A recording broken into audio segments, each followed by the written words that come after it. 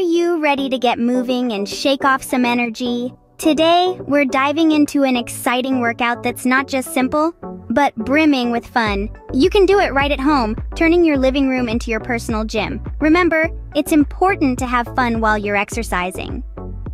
Our first exercise is jumping jacks.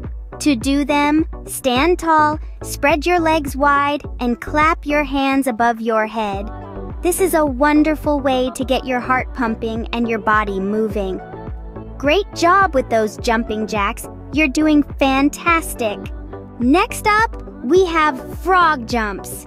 Imagine you're a frog. Squat down low, then spring up high. These jumps aren't just a blast, they're also fantastic for strengthening your legs. Well done on those frog jumps. You're really getting the hang of this.